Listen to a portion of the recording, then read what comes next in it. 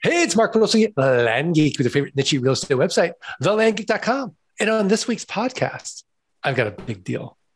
And I'm really excited to interview her. Scott Todd is out today. So I'm just going to get right into it and skip the pleasantries. Dwan Bent-Twyford is our guest. If you're not familiar with Dwan, she is known as the queen of short sales and is considered to be the nation's #1 expert on short sales and foreclosures. She's written 2 bestsellers, Short Sale Pre-Foreclosure Investing and How to Sell a House When It's Worth Less Than the Mortgage. Dwan, welcome. How are you? Hey, I love the energy, Mark. Thanks for having me on your show today. I am so excited to talk with you because this is a subject that we don't really hear much about. So let's rewind the tape and kind of tell us, like, how'd you become the queen of short sales? Well, how far back do we want to go? Do we want to talk about the short sales or what led up to it? How far back do you want to go? Let's go to how did you get started in real estate? Okay. So I was married. I had a baby. I was 30. My daughter was 8 months old. Her dad and I split up super unexpectedly. So basically I was broke. I was a single mom. I didn't have a husband. I really had never had any like real jobs, and so it was sort of one of those like kind of like a come to Jesus moment. Like, am I going to get a job? Am I going to work for myself? How am I going to raise this kid? So it was one of those where I just really didn't know what to do. And I was already 30. And honestly, I'd been fired from quite a few jobs in my 20s, including I was fired from Denny's. No kidding. Third shift. Like, who works 10 at night till 6 in the morning and gets fired at like 3:45 in the morning? So I thought, okay, so that's clearly not the plan for me. And I honestly, so this would have been, I'm in my 60s, so this would have been in the 90s. And, back then we had to use the classified section of the newspaper. And so I was looking for jobs and a lot of multi-level marketing, just a lot of things. And I met these people and they said, oh, I buy houses, we fix them up, we sell them. And I thought, okay, that sounds like fun. I could do that. Buy houses, decorate, sell them. That'd be perfect. And not realizing that rehabbing and decorating are not the same thing. So I got my first house literally with the intention of just decorating it, making it look amazing, selling it, and I'm going to go off and do real estate. And so I learned how to rehab. So I rehabbed for a long time, about a decade. I rehabbed a long time. And I started wholesaling, flipping houses quicker, faster money. Didn't have to break my back anymore. And then deals got tight for a little while. And I really just started calling the banks and saying, hey, can you take off, this fee and that fee, and just asking for little bits of money off of the closing statements. And they were saying yes. Like not even like, well, hang on, hold. It's like, okay, sure. Just boom. And so I always think more is better. So after I got 3 or 4 banks to knock off, $2,500 fee, a $5,000 fee, then I wonder if they would take money off the mortgage. Let me try that. So I literally just fell into it. I started asking them to take money off the mortgages, and they were like, okay, let me call you back tomorrow. And there was no real term in the 90s. People were calling it short sales and discounting and shorting and like 10 different terms. So I started doing hundreds of them. And I actually went trademarked and coined the term short sales. No kidding. I had the registered trademark on short sales as it relates to real estate investing. I always have to clarify that because short sales apply to the stock market. They apply to a lot of things. So I have the registered trademark for short sales as it applies to real estate investing. And then I wrote a book, Short Sale Pre-Foreclosure Investing. And then I was the queen. Yeah, you're the queen. So describe for us, what is the definition of a short sale? So short sale, and thanks for that question. That is a good question because a lot of people don't know exactly. So basically, I am finding homeowners that are in the foreclosure process. They own their home. The bank is in the process of taking their house away from them. And maybe I haven't paid my mortgage. You haven't paid your mortgage in maybe 6 or 8 months. You're on the foreclosure list at the public records, where you find your tax things. The foreclosures are there, the divorces, the bankruptcies, the probate, people that haven't paid taxes, all the public records. And I find you and I market to you. And through a conversation, I find out maybe you, Mark, have a $200,000 house and you owe $200,000 and the bank's going to take your house, you can't keep it. You're mentally, you want to move, you're done, but you owe what it's worth. So all the other investors just go pass and they walk off. Right. There's no equity. There's no meat on that bone. Yeah. So I called the bank and I talked to this department called loss mitigation. I say, hey, I'm Dwan Bent-Twyford. I don't tell them I'm the queen of short sales. I don't tell them I wrote a book either. Right. I have this deal and I'd like to make an offer. I'd like to offer you, maybe $100,000 as a full payoff. So the bank has to approve it.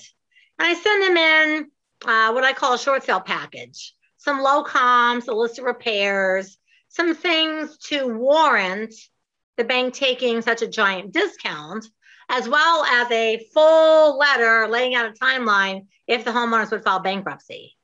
Because, bankruptcy, they can live there for like 2 years. Right. And if the bank's saying no mortgage payments for 2 years, they have to pay real estate taxes, they have to pay forced insurance, they have to pay.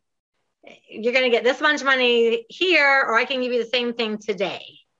So the bank says, okay, we'll take $100,000 as a full payment. Now I get it for $100,000 and I can wholesale it. I can rehab it. I can keep it for a rental. I can move into it. So I have options to do something else with that property. So they're short sales.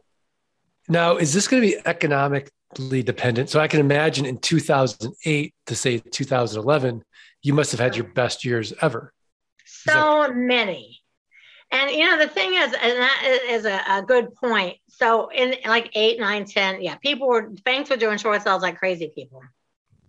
And then the markets, like right now, houses are still selling. And, but what people don't realize is you have to look at short sales from the bank's point of view.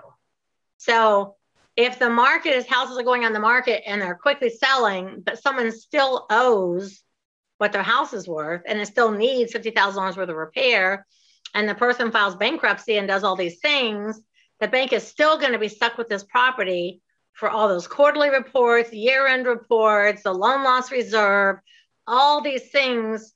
So if you can look at it from the bank's point of view, there's never a time that banks don't do short sales. They always do them.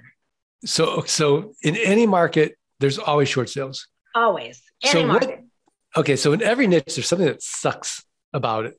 What sucks about short sales?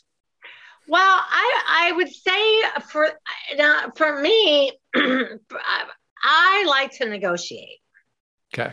And I like to be like a super great negotiator and have like all my little, pulling my little tricks out of the hat, And so I think a lot of people are probably intimidated by the fact that they actually have to negotiate the deal with the bank. Because if you're not a negotiator, or you're shy, or you don't like confrontation, maybe you wouldn't like talking to the bank. But I look at it like, okay, I got Mark, the loss mitigation rep. I got my homeowner over here. I'm on my homeowner's side. This guy's going to agree with me, and I'm going to show him offer A, offer B, and offer C, and he's going to agree, and I'm going to win, and I'm going to help this person. So I like the negotiating because I get to be a little bit snarky because I'm a super nice person. So I get to be a little snarky, and like I get to be hard to know, like these are the numbers, and they're going to file bankruptcy, and this is it, and these are the cardinal facts.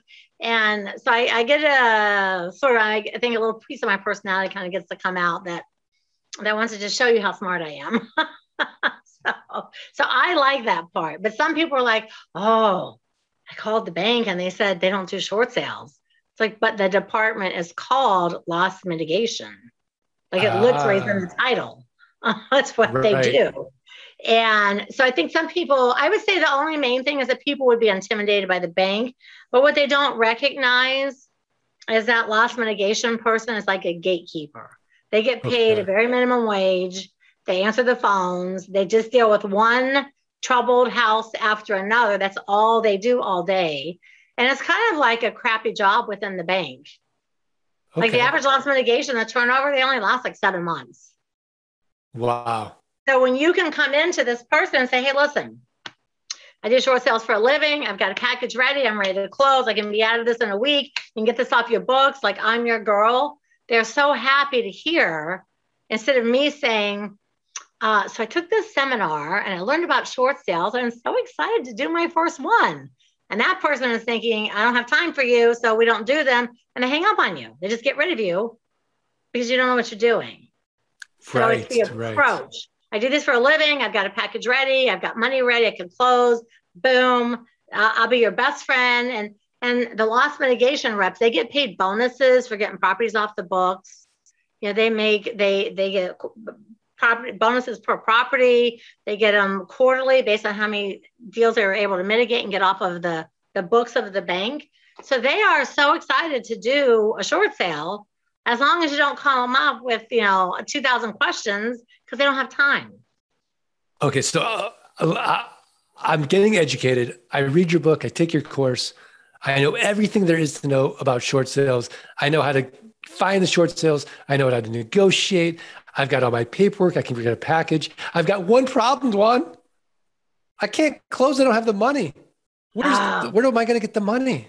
So normally, and this would again be based on where you're at in your investing career. If you were new, I would say wholesale the deal, wholesale to a rehabber or a landlord. And you can find those. I mean, they're everywhere. They have all those RIA groups, real estate investors associations.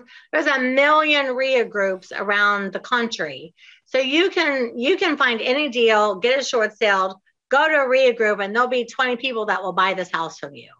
So if you're new, let's just say you have a $200,000 house, the bank takes 100. You can wholesale it for 130, make 30 grand. You don't have to come up with any money, no down payment. You don't have to have any cash. You sell it to the landlord or the rehabber, and the title company will creatively use that money to fund the entire deal. And I can just assign the contract to my friend in the RIA group.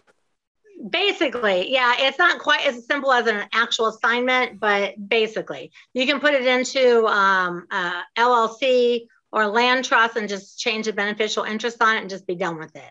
So it's very, very simple. And I really recommend, for me personally, when someone comes to me and they're new, like fresh out of the gate new, like wholesaling is a good place to start, because you can wholesale these houses for $25,000, $30,000, $35,000 a deal, and you don't have to have money because the person you're selling it to has money.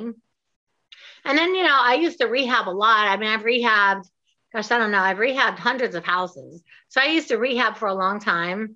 And I still like rehabbing. I just don't do it very much because at this point I'm like, it's too much physical work for me. I don't have time to follow up. It's not my thing anymore. But you can rehab them.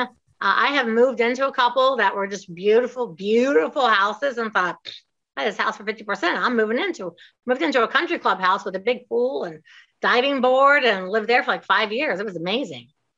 Wow. Okay. So, I mean, I like the idea of just shuffling paper and making money. Yeah, me However, my next problem is scale. So I'm in Arizona, you're in Colorado and Florida, now you're in Ohio. And I contact, my local Wells Fargo and I see, they've got a short sale in Delaware. And I can, it's worth 200. I can get it for 100. Do I have to jump on a plane and look at this house in Delaware? No, I haven't seen a house for so long. I think in the beginning, it's like you and I talked about when I was interviewing you.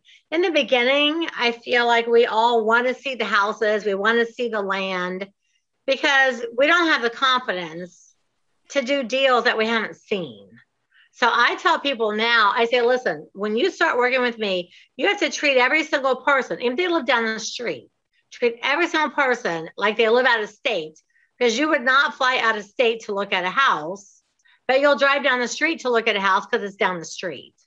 So if you really want to be able to scale it and you want to be able to do more, you can have some bird dogs. You can have people in your office that do the short sales for you. The banks now, when you do a short sale, you can actually charge a negotiation fee. You can charge a relocation fee to relocate the homeowners. So you can build a lot of fees into there. So the person like me is making like the full $30,000 check is mine. And I got the bank to pay the homeowner $6,000 to move. and I negotiated 5,000 to negotiate, and we're making bigger profits now than we used to because the banks will pay for so many things. So you can find houses anywhere. There's RIA groups everywhere. You could advertise anything on Craigslist, anywhere, and people will call and will jump on it. So I always tell people you should do deals all over the country. Don't limit yourself to where you work. Interesting. And as far as volume of deals, if I was just getting started and I was trying to convince, let's say my spouse that, hey, I've got the ultimate side hustle and, I listened to Dwan and I can make, X amount of dollars on this short sale. I'm going to do X number of deals this year, just wholesaling them. And I'm going to make this much in cash. How much can I realistically, if I go through the training, I do everything you tell me to do, how many deals can I realistically do my first year? Well, you know what? And there's no set answer, but I tell everyone, if you can do one deal a month, because a lot of people have a job, like you said, they have kids, they have this, they have that. They don't want to dive straight in without some kind of income. So I tell people, look, if you can my average student makes $30,000 per deal. So if you can make $30,000 a deal and you can do one deal a month your first year, you made $360,000. That's a good amount of money. And then, so one person alone could probably do about 20 deals at a time. After that, you would have to have some assistance to help you with just, like the VRs, like the VAs. You'd have to have someone helping you with the paperwork. You'd have to have somebody organizing the closings, making sure the paperwork, I call those, I lost the word. They're like my coordinators, my closing coordinators. So at some point, if you want to do more than a couple of deals on a monthly basis, you would need to have a few people to assist you with the paperwork, the closing, making sure the rehabber has, their stuff done, making sure everything's organized and lined up. But I would say for an average person, 20 deals a year is something that a person could do working for themselves and not having to have a bunch of people and not being overwhelmed with the amount of work and making a really super good living. That's a really super good living. That's super good. So you make a lot of money. And, and the thing is I'm up here in Ohio right now. Well, over here in Dayton, they have houses that are like $45,000. Now, everything is based on what you're used to. So where I live in the mountains, just in Denver, period, there's nothing. There's no such thing as a $45,000 house. In Denver, like the hood is $350,000. Right. So there's no $45,000-$50,000 houses. So you have a $300,000 house, you should make about 10 to 15% of the value of the house as your assignment fee. So if you're living someplace with $50,000 houses, you're probably going to make $5,000 a deal. If in someplace with $300,000 houses, you're going to make $30,000 a deal. So I'm like, if you live someplace where the houses cost this much, work someplace where the houses cost more, because it's the exact same work. It's the exact same phone calls. There's nothing different except some extra zeros at the end of your paycheck. Right. So there's nothing to stop. I mean, I imagine there's not a lot of short sales for $1 million plus homes, but maybe there are. Oh, there are a lot. You'd be surprised. A lot of people, they have all these big fancy houses and they get laid off for the economy. Like something like COVID comes along and these people can't afford these big old houses anymore. And then of course the government did all of those forbearance agreements, like that gigantic 18-month forbearance agreement. So that's actually coming to a head because many of the people, like millions of people, can't make up the back taxes or the back payments. They can't make up the back payments. The bank is taking some of the back payments and putting on the back of the loan and you pick up, but only if you had a job and you didn't live off unemployment and government stimulus. So the people that were like, woohoo, we don't have to work, we don't have to pay mortgages, we're just going to ride this wave. Those people right now are losing their houses in droves because the bank will give you a chance, but you have to be worthy and prove you can make that payment that you didn't make for the last 18 months.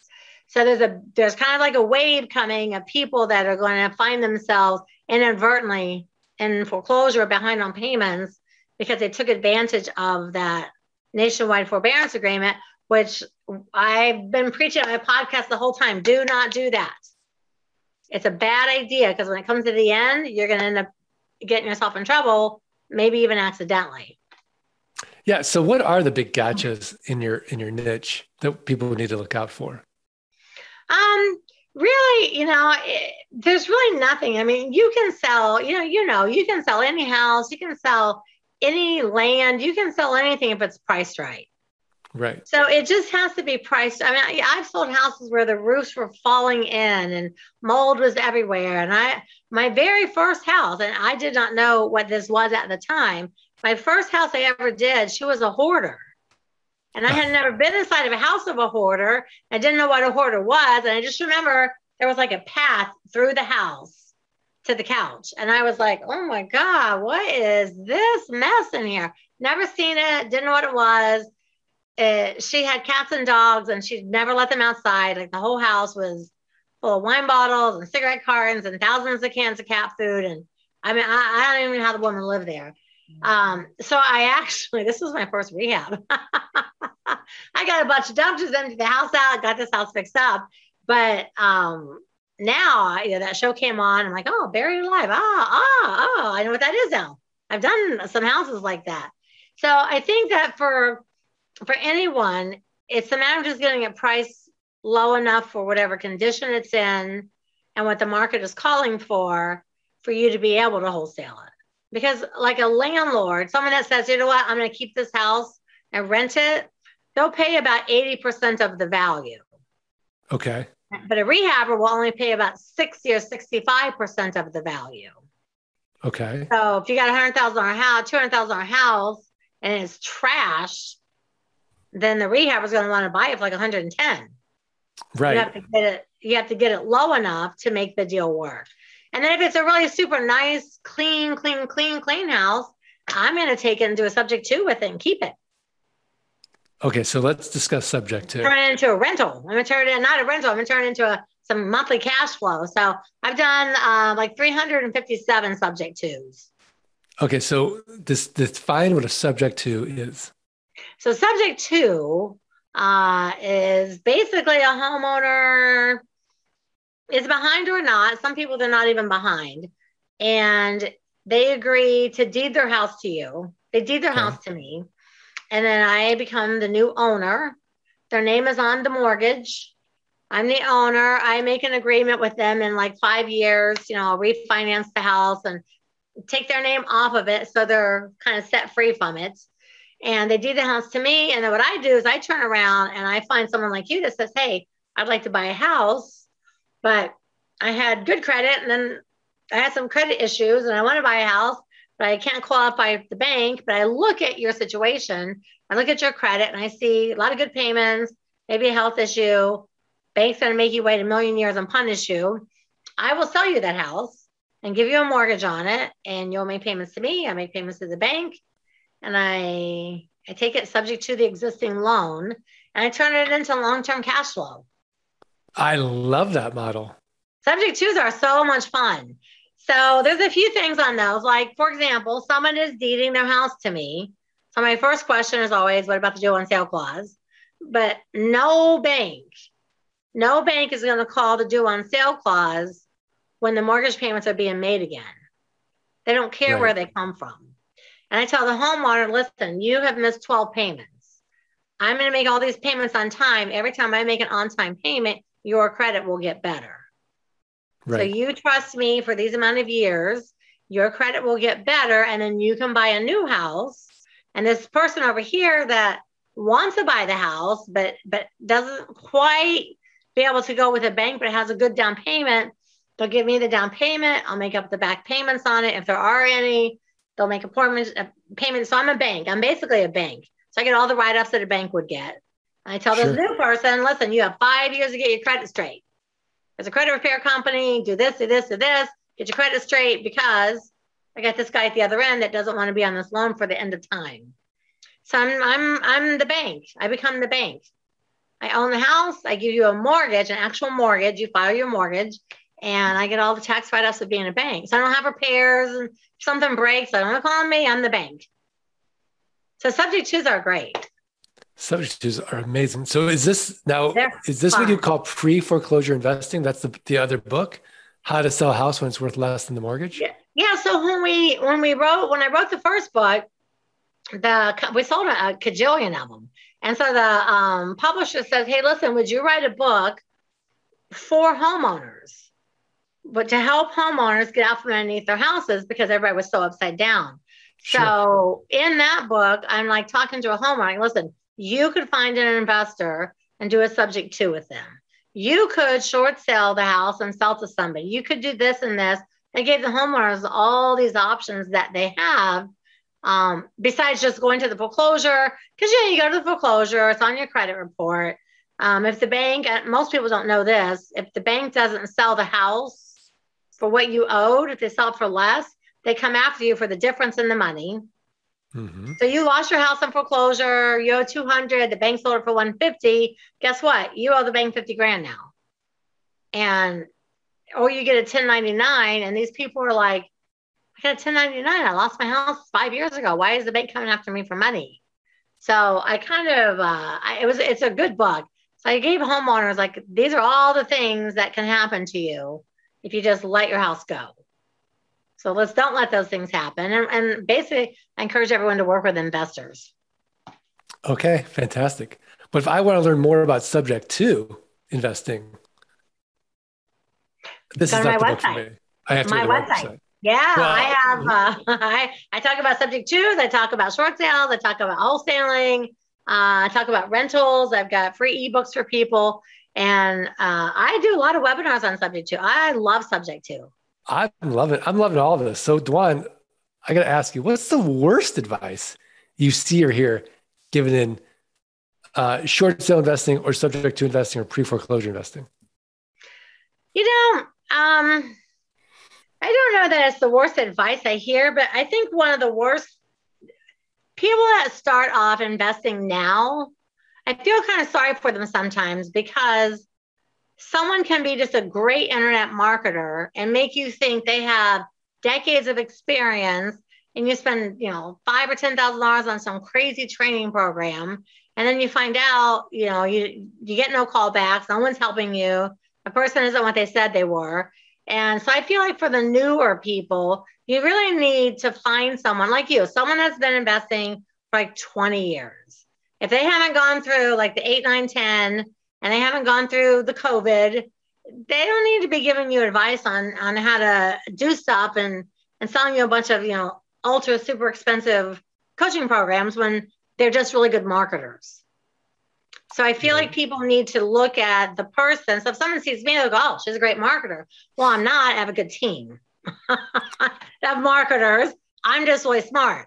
So I think if you want to learn anything of real estate, is look at the person that you're looking at investing with and really look and see what they have personally done before you go in and say, hey, I'm going to learn this thing. That's like with you. If you had only done 5 land deals, I probably wouldn't want to spend, 10 grand on a coaching program, but you've done 6,000. I'm like, I'll pay you 50 grand. I want to hear what you have to say. Right. I think I love that advice. People need to do a little bit more due diligence, because, you and I both know, we see people all the time selling this program, selling that, and this, and that person, and they haven't done 5 deals. It's right. Like, oh my God. So I just tell people now, it's a good idea to look at a lot of areas, like land is a good area. Subject twos are great. Rentals are great. Storage units are great. Wholesaling is great. Short sales are great. Do a little research, listen to some webinars, listen to some podcasts, and find the people that you feel like your moral compass aligns. And if you feel like your moral compass aligns, that's probably a good person for you to work with. It's great advice. Well, Dwan, your mentorship, this podcast has been invaluable. But now we're at the point of the podcast where I'm going to put you on the spot one more time and ask you for your tip of the week, a website, a resource, a book, something actionable. But before you do that, I have to give a shout out to our sponsor, which is Flight School. Learn how the next 16 weeks can literally transform your life. Go up the mountain of land investing quickly, safely, efficiently with Scott Todd, who's done thousands of deals. He will take you up there so safely, and you're going to start building that passive income without renters, rehabs, renovations, or rodents. And oh yeah, that tuition investment for flight school ain't going to cost you nothing. Guaranteed, you're going to make it all back 180 days or less. Just show us your work, that you're doing it, that you're executing. So learn more. Go to landgeek.com/training, thelandgeek.com/training. See if this model is right for you. Dwan Bent-Twyford, what is your tip of the week? So it takes a nanosecond to explain. My biggest tip, especially if someone, maybe they're hearing me or you for the first time, is if you are in your head, I would like to be a real estate investor, do not listen to the naysayers that are in your family. Your friends, your brothers, your moms, your dads, they will say, you can't do that. It's a bunch of get rich quick stuff. Don't do it. Don't do it. Don't do it. And the people that love you the most will talk you out of something that could be life-changing for yourself. So I say, don't listen to the naysayers. Don't listen to anyone that makes $15 an hour. If they're not millionaires, don't listen to them. And don't let other people get into your head and cloud up what you think you would like to do for yourself. And then just do it. You have to just do it. I love that advice. You just have to do it. I had another guest say, never listen to your parents. And he was being serious because they're just filled with fear and anxiety. And it's coming from a place of love, but it's not good advice. No. Because my dad, I love him, but they were factory workers. Work for the man 40 years and retire. It's like, no. Yeah. My parents still don't understand what I do. Like, what do you do? How do you do it? They don't either. I told them I bought a bunch of buildings. Like, why would you do that? You're getting ready to retire. I'm like, I am? Well, I mean, don't you want to quit? It's like, but it's my business. I built it. I love it. Why would I quit doing this? Like, what else would I do? I love this. So they don't understand why I'm not like, starting to relax and sell things off and kick back. It's like, dude, I have pink hair. I'm not ready to be the old lady in the rocking chair. It's not happening. Exactly. I'm never going to retire. I love working. We're like deal junkies. We're not going to retire. No, I love what I do. I'll be 95 years old. If I can still get up on a stage, I'll still be teaching. Absolutely. Same. Yeah. Same with me. Wheel me up there. That's right. It's fine. Yeah. And I'll still be doing land deals. Yeah. So it's great. I may do a couple now that I know you. I may like, hey, give me a little bit of advice over here. It sounds like a fun thing to learn. No worries. No worries. Well, my tip of the week is learn more about making some real money, shuffling paper, and making that passive income in subject twos. Go to thewonderful.com. I'll have a link to it. And if you check out her site, tons and tons of information. And, when you go to the site, like you'll see, Dwan's a big deal. Like she's been on national media. So tons of information there. Get the books, start learning more. And look, I don't care how you get out of solo economic dependency, whether it's raw land investing, subject twos, short sales. I just want you to get out of it. Because once your passive income exceeds your fixed expenses, you're working because you want to, not because you have to. Life is just better. And that's really what it's all about. So, Dwan, are we good? Yeah, I'm great. I appreciate you having me on. Listeners, my podcast is the most wonderful real estate podcast ever. Tune in, listen to me, and listen to Mark. Get involved, man. We just want you to get involved. Real estate's an amazing thing. Absolutely. And I want to thank the listeners and remind them the only way I'm going to get the quality of guests like Dwan Bent-Twyford is if you do three little things: follow, rate, review the podcast, send us a screenshot of that review, support@thelandgeek.com. I'm going to send you for free a signed copy of Dirt Rich. So please do it. It really helps. All right. Dwan doesn't know what I'm about to do here, but here's how I always end it. 1, 2, 3, let freedom ring. Ring. Yes. Let freedom ring. I love it. Thanks, everybody. Thanks for listening to the Art of Passive Income podcast. Are you ready to learn how you can start building a passive income without renters, rehabs, renovations, or rodents? Schedule a free consultation at thelandgeek.com/training. Let freedom ring.